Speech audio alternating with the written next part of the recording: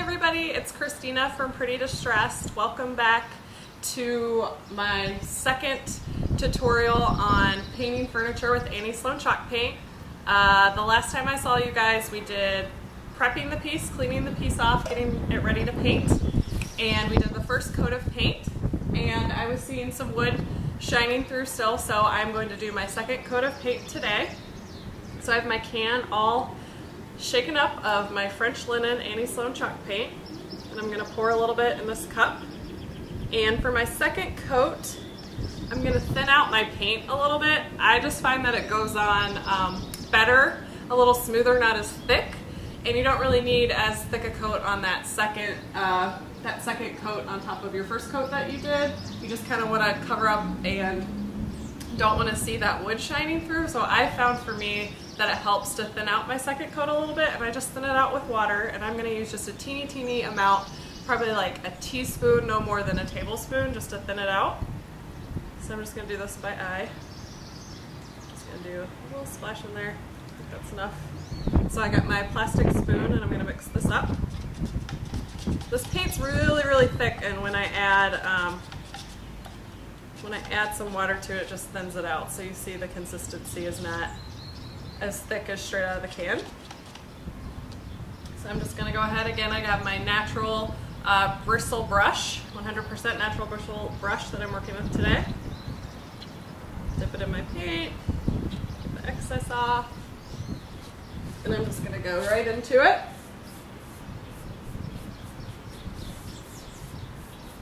And I'm getting a lot better coverage the second time around, which I like to see. While I'm painting, I'll just talk a little bit more about the paint.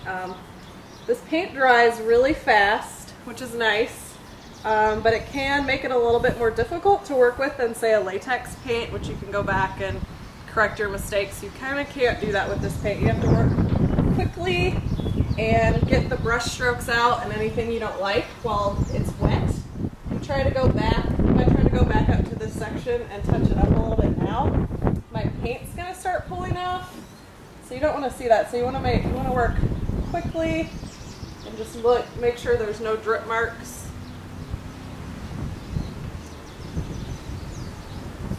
And I just kind of paint every which way. I like brush strokes and it to look shabby and hand painted, so I don't really worry about going in the same direction with my paint.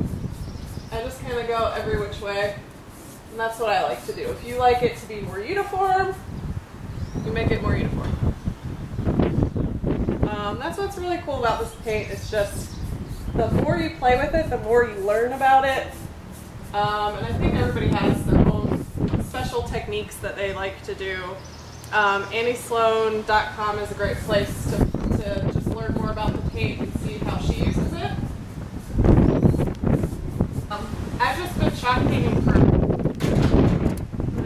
probably about like 8 or 7 months now, and I learn something new every time I do it. You don't have to have a painting background. I am not an artist at all. Never taken an art class in my life, and I'm having a little fun with this, so I think anybody can do it. So as you can see, I'm getting a lot better coverage the second time around.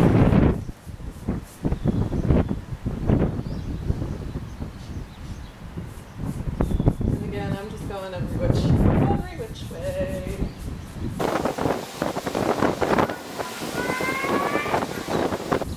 Like this are where you really need to watch out for drip marks and make sure you're smoothing it in really well.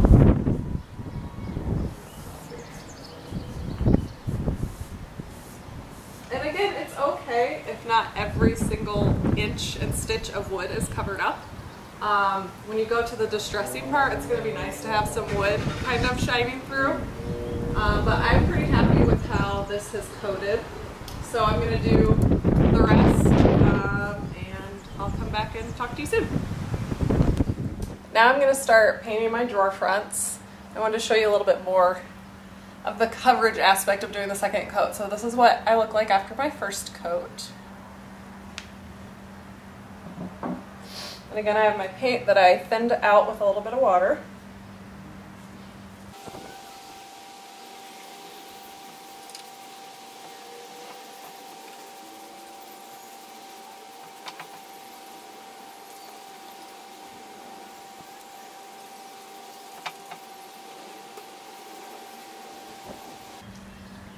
So here we are after our second coat.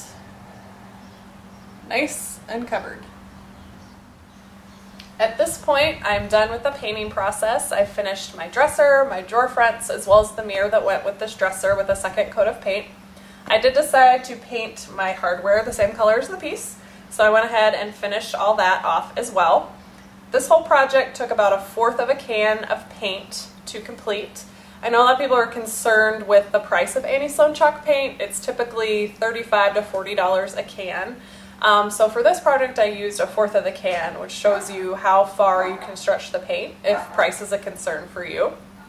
So again, we're all done painting. In my next video I will be talking about waxing the piece as well as distressing the piece.